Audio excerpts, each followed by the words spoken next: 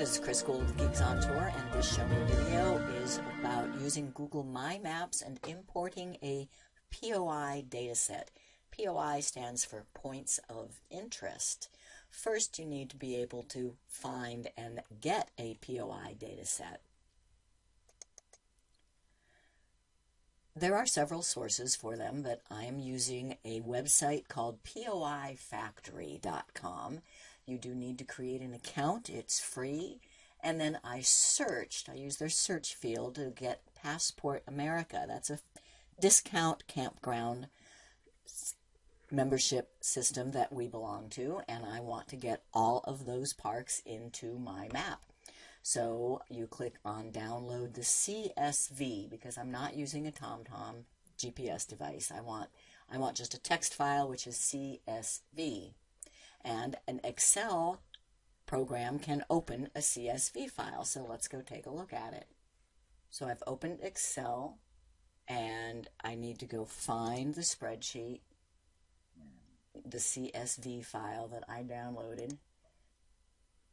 And notice over here you have to make sure that instead of Excel files, you're looking for text files. And there it is, POI Factory, Passport America. And here's what it looks like. The first two columns are the latitude and longitude, or vice versa, and we'll deal with that. And then the name of the park and the address and phone number.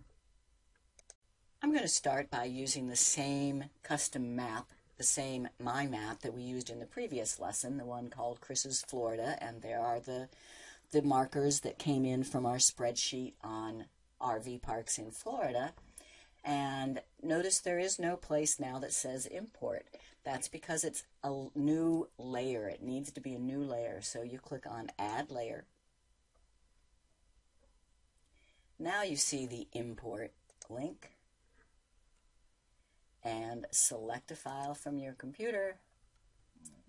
I need to know where it is and what I called it. I started it with POI Factory and Passport America. All right, now it needs to know which columns include the data for locating it. Well, we need those first two columns, but then you need to specify which it is. Is it latitude or is it longitude? And I'm not sure, so I'm just going to pick one. I'm going to say the first one looks like latitude to me, and the second one looks like longitude. And if that's wrong, it'll be obvious and we can fix it.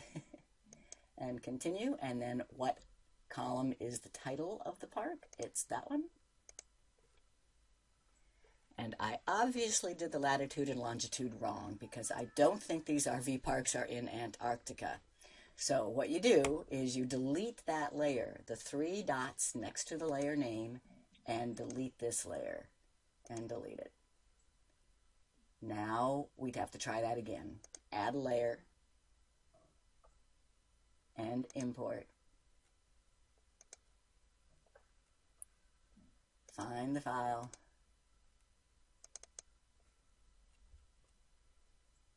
And see if I can remember which way I did it last time. Now, I said that looked like a latitude, so that was obviously wrong. That must be longitude. And continue. And the name of the park. And finish. And that looks better. They're all in the United States. Okay. Now, one more issue, though. I can't tell the difference between the markers that were for the parks that I imported from my Florida list or the Passport America. So I want the icon for the Passport America to be different. Now, I can go in here. If you hover your mouse over where it says All Items, and you see this little paint bucket, click on that and you'll get your options. Now, if it's okay with you, you can just change the shape and change the color. But I would like it to actually be the icon that represents Passport America.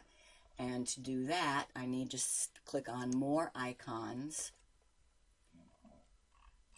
And I want a custom icon. So here where Add an Icon, you need a URL for the actual icon. Well, back on the POI Factory, here is the icon. And all I need, I could either download that and then, but it has to be on the web somewhere. So I'm just going to do a shortcut, right click on the icon and copy the image URL, the address on the web. Paste that into the place for the special icon. Click Add Icon and OK. Now you see that all of the data points that are Passport America have a little Passport America logo, and the ones that I had entered before still have the straight red marker. Notice also, what if I don't want to see them right now? I can just uncheck this little box over on the layer and all the Passport America parks go away. Anytime I want to see them, just check the box again. And that is how you import a data set, a POI set, into your custom map.